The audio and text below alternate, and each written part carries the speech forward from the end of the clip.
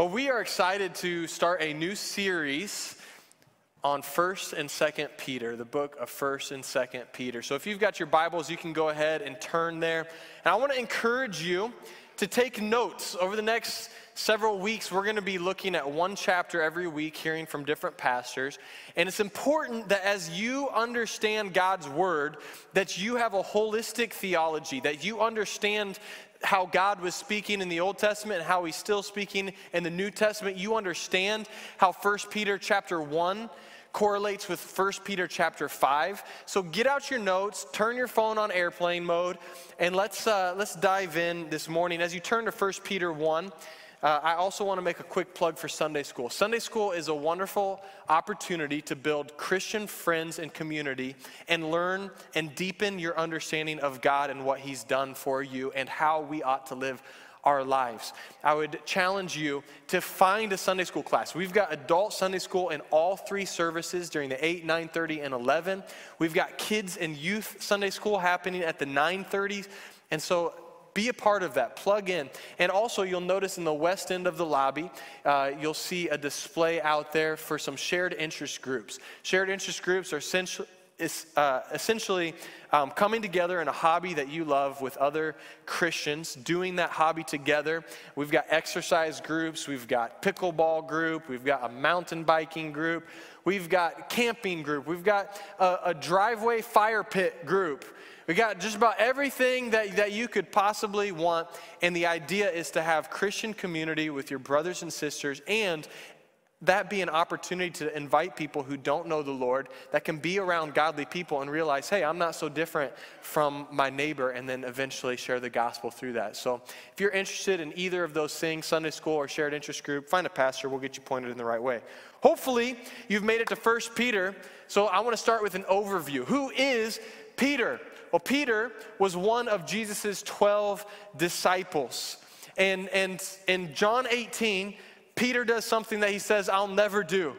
He denies that he's one of Jesus' disciples, standing in front of a fire just outside the courts of Caiaphas, the high priest's house. And a servant girl comes up to him and says, aren't you one of Jesus' disciples? As Jesus is being on trial right now, about ready to be crucified, he says, no, I'm not him. I'm pretty sure I saw you. I'm not with him. I don't know him. And he denies Jesus. And then after Jesus is crucified and he is raised to life, and after the resurrection in John chapter 21, Jesus reinstates and recommissions Peter to preach the gospel. In Acts chapter 2, we read that Peter fulfills that commissioning, and he preaches on the day of Pentecost. And how many are saved that day when he preaches the good news of Jesus? 3,000 people. And then in Acts chapter 4, Peter standing before the same religious leaders who are intimidating that he was standing in John chapter 18, all afraid, worried for his life. They tell him, you stop preaching this good news of Jesus. You stop talking about Jesus. And he goes, no way, Jose. I can't stop, won't stop preaching the good news of Jesus. And there's this huge transformation of Peter from John 18 to Acts chapter 4, and that's our author today. In verse 1, we see that Peter writes these two letters to the strangers in the world, or some translations might read scattered exiles or aliens, and then he lists several different areas in which they live. Now, most scholars agree that many of whom Peter is writing to are those who were there on the day of Pentecost.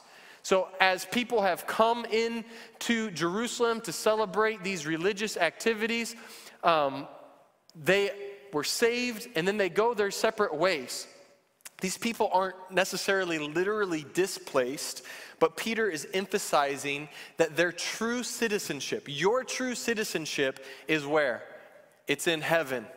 We're just temporary journeyers, I don't know what you call it, passing through, going to our forever home in heaven. It's important to know some of the major themes as you see on the screen in this book, such as separation for holy living, submission to God, suffering for Christ, our response to that suffering, the joyful hope we have in Jesus, our true citizenship. And while I wish I had time to preach all of chapter 1 this morning, I can't do that. I know you guys are sad that you don't get to hear me preach for an hour like my dad likes to preach for an hour.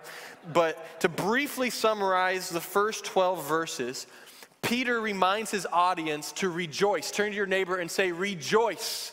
Rejoice because they have a living hope through the resurrection power of Jesus Christ. And despite trials, despite tribulations, despite the testing of your faith, we look forward to the reward waiting for us in heaven. I look forward to that day. We sang about it. What a day that will be when my Jesus I shall see, right? We look forward to the living hope. Now in verse 13, we see what the proper response ought to be to the saving power and grace of Jesus Christ. So let's stand together. We're going to read the scripture. If you forgot your Bibles, I've got a couple really big ones on the screen for you to follow along.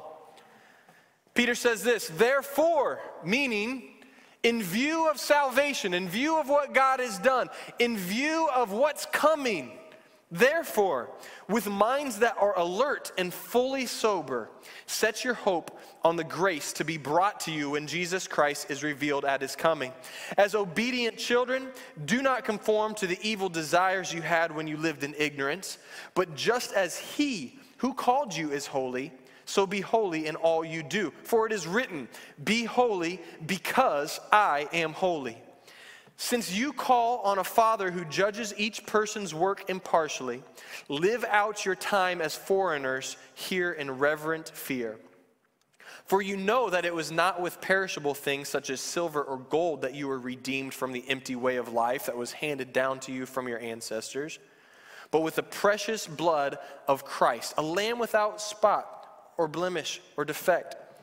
He was chosen before the creation of the world, but was revealed in these last times for your sake. Through him you believe in God, who raised him from the dead and glorified him, and so your faith and hope are in God. Heavenly Father, this morning we turn our eyes to your word and to you. May our spirits be in tune with your spirit, and would you speak, God, to every heart. You'd open up our minds, you'd open up our eyes that we might see and hear what you have for us, God. I pray that you would flow through me, communicate exactly what you need to communicate to each and every individual here. I pray for those who doubt that they can hear your voice, that this morning they would clearly hear what you have to say to them. We ask all of these things in Jesus' name, and all God's people said, Corey, amen, amen. You may find your seats, give a high five to your neighbor as you sit down, say, we are ready. The title of my message this morning is Holiness. So agreeing with the Apostle Paul's writings, Peter says the only proper response in view of salvation, in view of what God has done for us, the only proper response to that is to live as Jesus did, to live a life that is holy. And at the end of my message, I'm going to be asking those who realize that there's an area in their life that does not accurately reflect the life of Jesus to come to this altar area as a symbolic step of you laying down that area and surrendering it to God. We'll end in a time of prayer. And so I want you to be ready to respond if the Lord is speaking to you today. Let's be repentant. Let's have our hearts filled with the Spirit of God that empowers and enables us to live a holy life. So the first thing I want to highlight this morning is in verse 13, if you look there, where Peter instructs our minds to be fully sober. Go ahead and underline fully sober in your Bible. Now, while it's obvious that the Bible speaks against physical drunkenness, I believe that Peter is speaking against any form of mental intoxication. So, for me, this was a little bit of a wake-up call. I think that we have all heard sermons, we've heard sayings, we've maybe listened to TED Talks about the importance of positive thinking, right? Don't be diluted in toxic thoughts. Don't dwell on the past or about the pain or on the hurt that someone caused. The book of Philippians even says, think about things that are true and right and noble and admirable and worthy of praise. Think about such things. But hear me, church, being sober of mind is more than just avoiding toxic thoughts, because your mind can be drunk with neutral things. Now, I have this amazing ability to completely focus on and obsess over one thing, and that one thing can change just in a flash, right? In the summer months, I tend to obsess over my shared interest group, which is mountain biking.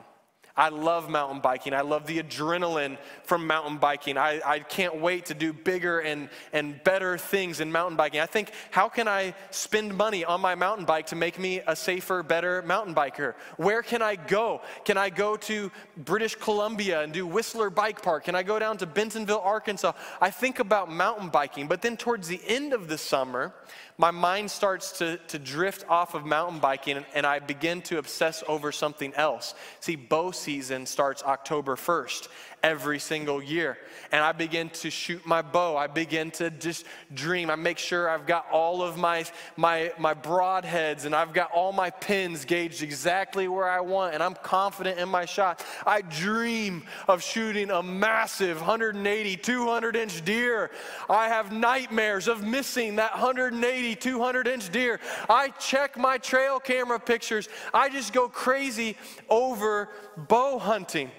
Now, I have this hypothesis that if you're anything like me and you carry the XY chromosomal makeup, you're probably like me.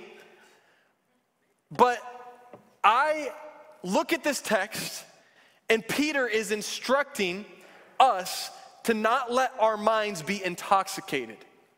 Period. Instead, focus on the fact that Jesus has saved us, that he's coming back, and in the meantime, he has called us and commissioned us to further advance the kingdom of God. See, mental intoxication is anything that distracts us from allowing God to fulfill his purposes in and through our life. Living sober of mind is an aspect of holy living.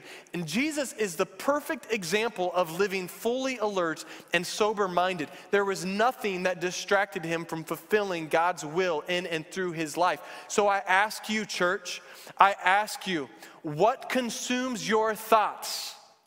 What is your mind consumed with?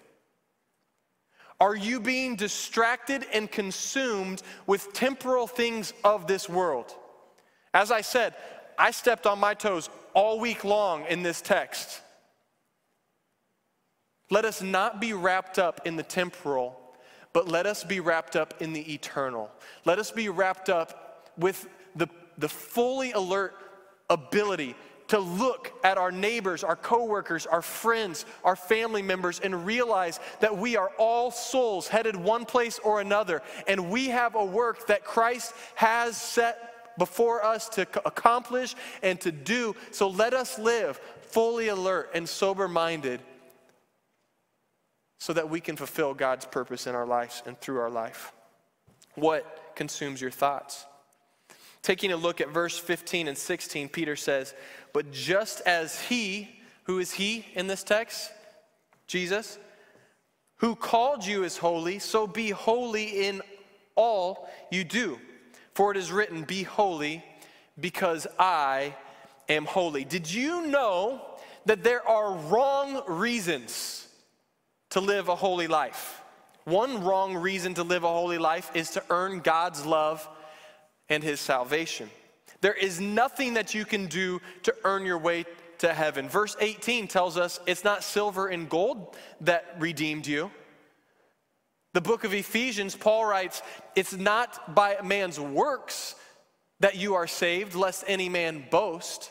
There is absolutely nothing that you can do to save yourself, and there's nothing that you can do to earn God's love. Yet there are so many believers that live in this constant fear and this insecurity that they are doing enough for God to love them or accept them to heaven.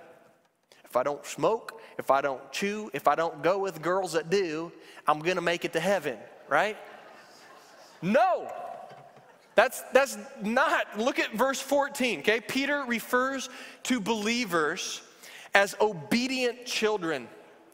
And then in verse 17, he spells it out that God is our Father, right? Scripture says God demonstrated his love for us in this. While we were still sinners, Christ died for us. You know what that means? It means that before you placed your trust in Jesus and called on the name of Jesus to be saved, God loved you. That means before you taught your first Sunday school lesson, God loved you. That means before you wrote your first check and tithe to God's money, God loved you. That means before you did anything for Christ, God loved you. While you were a sinner, dead in your sin, destined for hell, God loved you. You didn't earn it. You don't deserve it. There's a pretty popular song that was written about that. I couldn't earn it. I don't deserve it. Still you give yourself away. Right? God's love cannot be earned.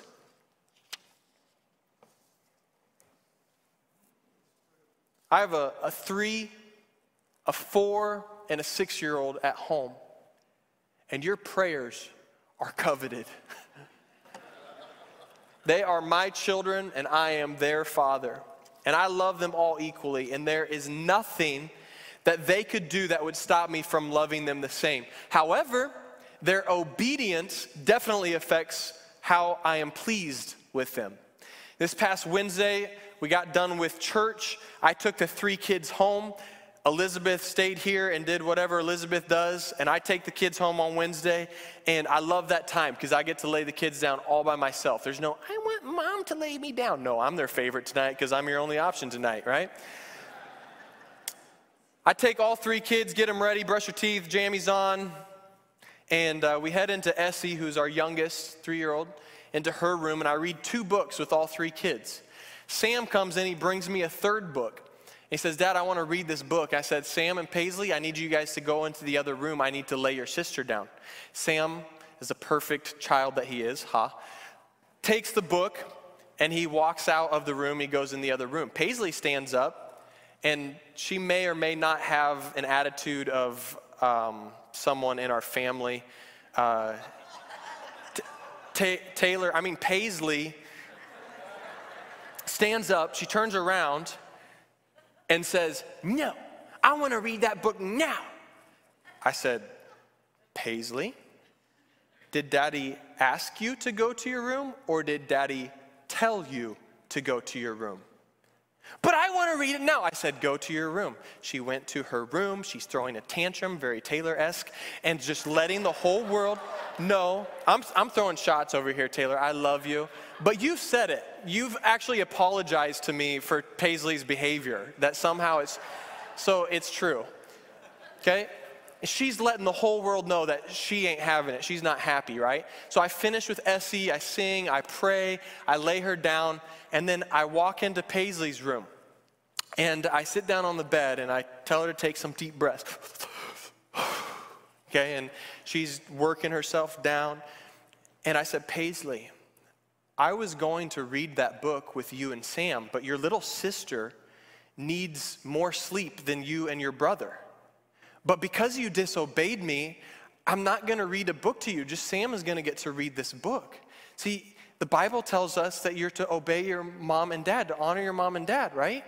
And so we prayed. She asked for forgiveness against me. I pointed that sin, not just between me and her, but between her and God. And I said, ultimately, you sinned against God tonight. You need to tell God you're sorry. And we had this moment. I did my best to usher that and to take opportunity in that moment. And I prayed with her, sang with her, laid her down, and Sam and I, the perfect child, read the book, went to bed, right? Now, at any point in time, did my love for Paisley become less because of her disobedience? No. Was I pleased with her behavior? No. Was I going to bless her behavior? No. Did I somehow love Sam more because he obeyed? No. My love for all of my children never wavers despite their behavior. However, their decisions always have consequences that can either be a positive consequence, a positive result, or a negative consequence. See, I think of Matthew chapter 3 when Jesus was baptized by John the Baptist. And it records that as Jesus steps into the river and he's baptized, that the heavens opened and the Spirit, like in form of a dove, came down, rested upon Jesus and remained on him. And then a voice from heaven says, "This is my Son whom I love," right? "With him I am well pleased." You notice how those things are separate. He could have said, "This is my Son whom I love. With him, I'm not pleased with what he's doing right now." See, God's pleasure in you and his love for you are disconnected. He loves you and will love you. If you're wondering, man, I've done too much and God could never love me, that is the number one lie that the enemy wants to speak to you. We sang a song, "Who the Son sets free is free indeed." I'm a child of God. Yes, I am. That is who you are. And whether you've been redeemed as that or not, that is up to you. But God loves you, and his pleasure does follow in suit of whether or not you choose to trust him and obey his ways. If you're living a holy life to earn God's love or earn salvation, God wants to free you from that bondage of the law. God wants to open up your eyes so that you would see yourself as a beloved child, as a beloved son, as a beloved daughter of God. And he wants to change your heart so that you would do the right thing out of desire and not out of some form of manipulation. Now, how does this happen? Well, we remember what Christ has done for us, and it will launch us, it will motivate us to obey and live a holy life. Why do we love? Because he first loved us. Everything that you do, every sermon that I preach, every act of charity that you do should be stemmed out of a response of God's love in your life. Another wrong reason for living holy is for the sake of your reputation. Reputation is a powerful thing, but it's also a very dangerous thing. I remember growing up, I did a lot of things that I was not proud of for my reputation. I wanted people to like me. I wanted to be cool. But on the same hand, there were a lot of things that I didn't do because I knew I had a reputation and I wanted to protect that reputation. See how it's a double-edged sword? But the only reputation we should be concerned about is maintaining is God's reputation. Look at verse 17 in your scripture. "Since you call on a Father who," what? "Judges each person's work impartially, live out your time as foreigners here in reverent fear." Note that God is not just our Father, but he is our judge. Hear me 930, hear me online. When we live a holy life, for our name's sake and our reputation, we have believed the lie that there is more than just one judge. There is only one judge. We shouldn't fear what man thinks of us. See, Jesus didn't live holy and he didn't live an obedient life so that everybody would love him. In fact, his obedience to God made a lot of people hate him. His obedience to God even led to his death on the cross. Jesus didn't feed the 5,000 people so he could have 5,000 new friends. Because you read that story and he goes around the other side of the lake and those 5,000 people follow him. And then he just says, "Hey, you just came over here for a free meal. Follow me." And they all leave. Thousands of people leave. And he's not worried about his reputation. He's not saying, "Come back, I need a crowd. I need people to love me. I need you to like me." The reason why he fed 5,000 people was to demonstrate that God was his Father and that God has the saving power and that his message was true. That all who call on the name of his name, Jesus, shall be saved. Living a holy life will no doubt help your reputation, but your reputation should never, ever be more important than God's reputation. Jesus was a conduit of God's mercy, of his grace, of his gifts, of his power, and we should be the same. And the cleaner of a conduit that we are, meaning the more holy we live, meaning the closer we walk with God and he purifies us and empowers us by his Holy Spirit, the more that we can be used by God for God. Say, well, God, I want to be used in mighty ways. Well, let's start with cleaning up our lives a little bit by the power of the Holy Spirit, enabling us and helping us to do that so that we can be used in mighty ways. So why do we need to live holy? Verse 16 gives us the reason for living holy, and it's very simple. It's because he is holy. God delights in things that reflect his moral character. Reflections always bring our attention back to the source. If I'm looking in a window and I see a reflection of a person, I'm going to turn around and I'm going to look for that person. If I see a reflection on the wall or something bright from a watch or jewelry, I'm going to look, what is that? What is that? Where's that coming from? See, reflections always draw our attention to the source. When we reflect the character of God, people will be drawn and search for that source. They will search for God. Thursday evening, I mowed my lawn for like the third time all summer. Praise the Lord, but I'm thankful for the rain, right? Anybody else with me? It's like, you know that you're supposed to pray for rain because that affects so many people's lives, our lives. You know, we needed it, but how many, like, just being honest, like really liked not having to mow every other day? Really, just me and Troy. We're kindred spirits, okay? Mowed for like the third time, and I'm mowing, and Sam is out there with his new Obi-Wan Kenobi jet or something like that, and he's following me footstep for footstep. I'm just walking, and he's walking right on my trail. I turn, try not to chop his toes off, go like that. He follows me, and I just had this thought as I was mowing, and I pray that the footsteps that I leave behind are worthy of him following. See, children naturally want to reflect their parents. And this might sound like a cliche question. This might sound a little old school, but are you a child of this world where you try to look and act and dress as close to the world as you possibly can?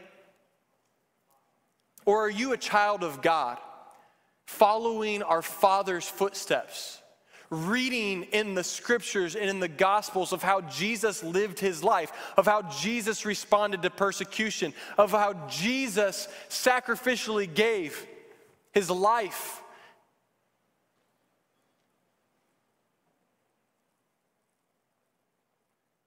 We as Christians should delight in imitating and reflecting God, both because he's our Father and because his moral excellence is inherently beautiful and desirable.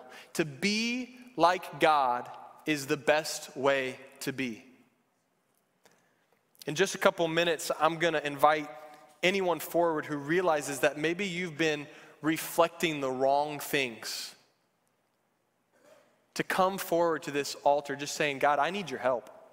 God, I'm coming down here, I'm laying down my desires, I'm laying down just these shortcomings. Maybe it's greed that has been driving you. Maybe it's man's reputation that's been driving you into good works.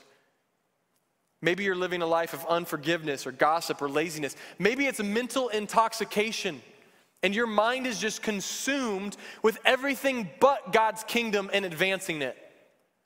I want you to be ready to respond. An altar is not a place of embarrassment. The altar is a place of empowerment.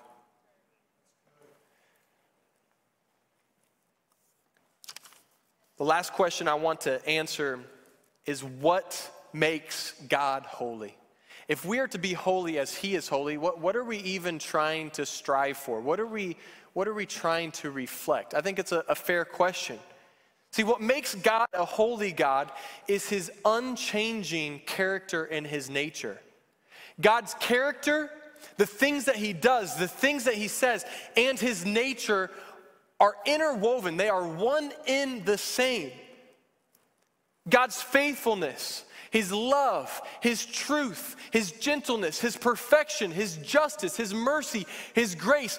Every characteristic of God is who He is, and it's what makes Him holy. It's not only the fact that God doesn't and cannot sin that makes Him holy, it also involves what God does. One last time, I want to turn our attention to the text in verse 15. If you've got your Bible still open, your notes app. But just as He who called you is holy, so be holy in all you do. See, being holy, hear me, church.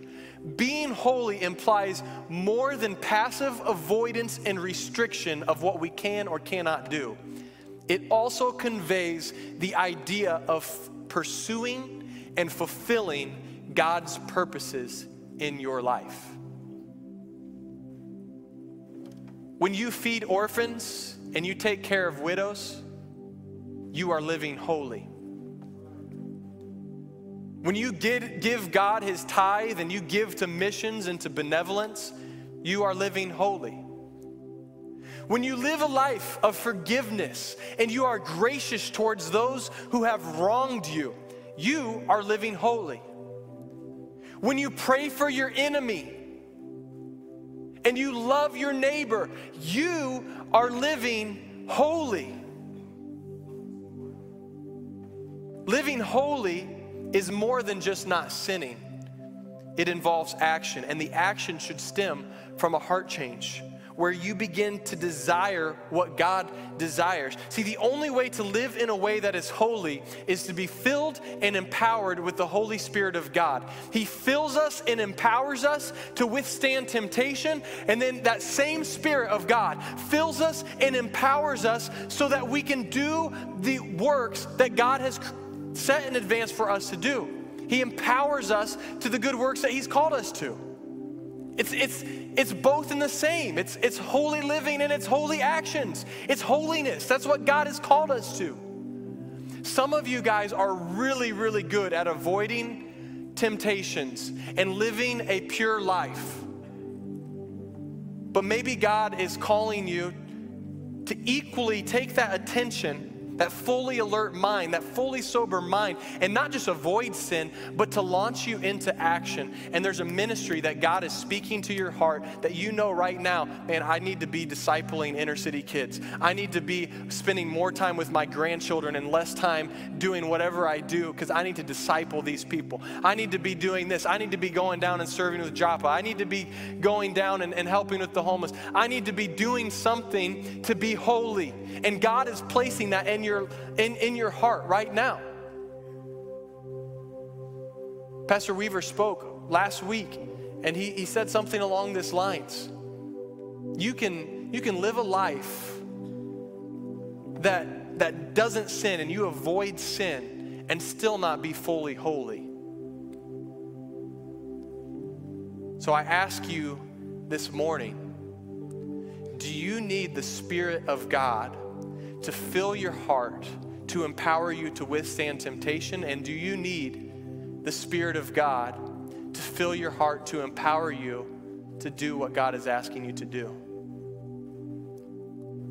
Let's be a church that reflects God, where people would search what's different about them.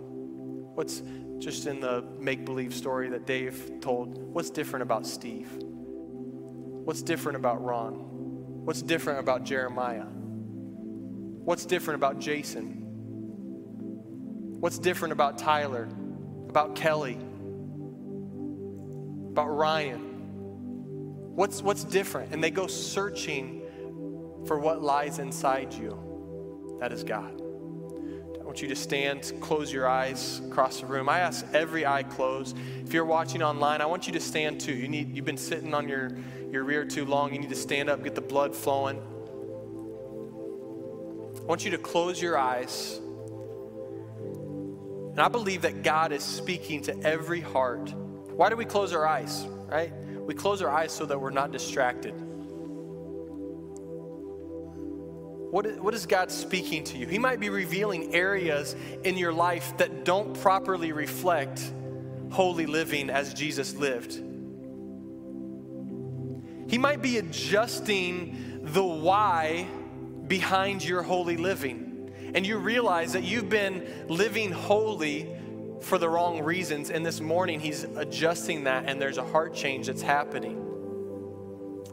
So Jesus, right now, to your people, we are thankful for a spirit that convicts us because you love us too much to leave us where we're at. We do not run from this, but we run to it, Lord, and we lay it down at the altar and we say, fill us, equip us, empower us to be as you are. With every eye closed and head bowed, you just say, Pastor Austin, this morning I feel like God has spoken something to my heart. There's an area that I need to lay down that does not properly reflect that of God's. Would you just slip your hand up? I want to pray for you. You say, I've heard from the Lord. Yeah. Who else? Is there anyone else? Yes. Yes. Yes, Jesus, let your people be sensitive to your spirit right now. I pray that you would equip every hand that is up right now, that you would empower them, that your cleansing forgiveness would sweep over them. They wouldn't feel guilt and shame, but they would feel the grace that propels them to the future that you have for them.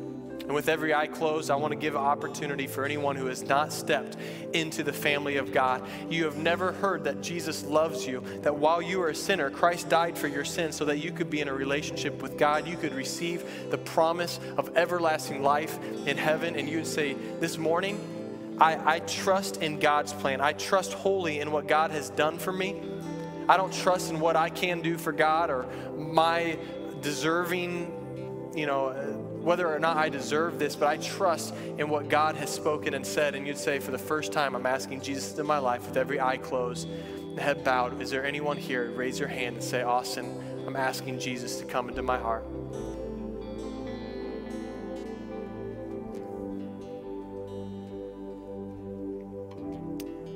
Thank you, Jesus. This morning, Lord, we just invite your spirit to purify us, to fill our hearts. Speak to us this morning. Allow your people to be moved by your spirit. In Jesus' name, amen, amen. We're going to end in a time of song, and I want you to pray these words. As we sing these words, this is not just passive time. This should not just be familiar, although it is familiar. I want you to make these words your prayer. And if you raise your hand, or maybe you didn't, and you just want to come forward to the altar saying, God, I am surrendering this. I want to be used of you. I want to be empowered by you. Would you come down and join me in the altar as we sing this song? Jesus, we are thankful for your grace that abounds. But God, we do not take advantage of it. We walk in it, but we don't take advantage of it because we are constantly reminding ourselves of what you have done. For you are a good God who loves us, and you took the first step, and we are simply responding this morning. So fill us, equip us, empower us by the same Spirit that raised Jesus from the dead, or that same Spirit raised this dead man to life. Take these dead bones and allow them to be living. In Jesus' name we pray. Amen. Amen.